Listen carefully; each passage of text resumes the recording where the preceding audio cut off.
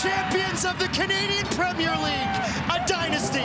When you're playing games like that, you obviously want the result to go your way, but I think sometimes you learn more from them when they don't. And yeah, like you said, the occasion and the night itself, 15,000 fans inside TD was a special night for not just us, but for the league itself. So yeah, I think we'll use that as motivation throughout the course of the year, and fingers crossed we can host another one of them. Where do you maybe go from there? What's the sort of the next evolution?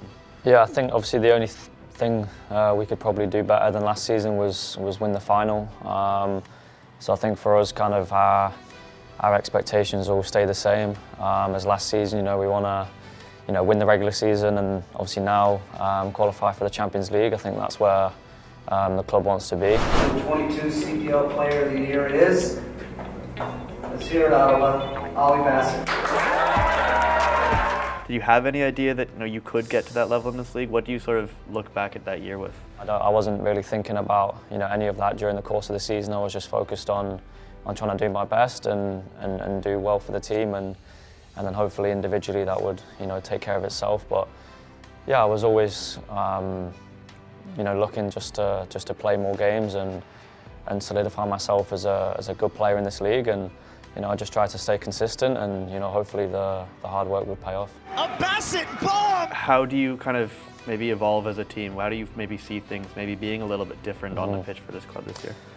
Yeah, I think there was times last year where we could have been maybe a little bit better on the ball, in the build-up or after we win the ball back, so we're not kind of suffering defensively so much.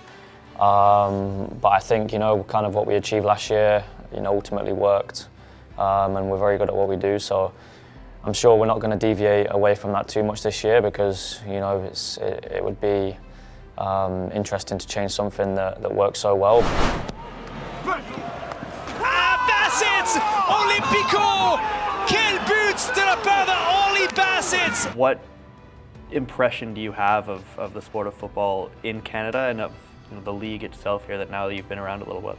The league itself has taken giant steps forward in terms of domestically, and then I think the national team, I know the results didn't go their way at the World Cup, but kind of the way they played and the way they showed everyone what they can do, I think it was a great advert for Canadian soccer and Canadian football, sorry.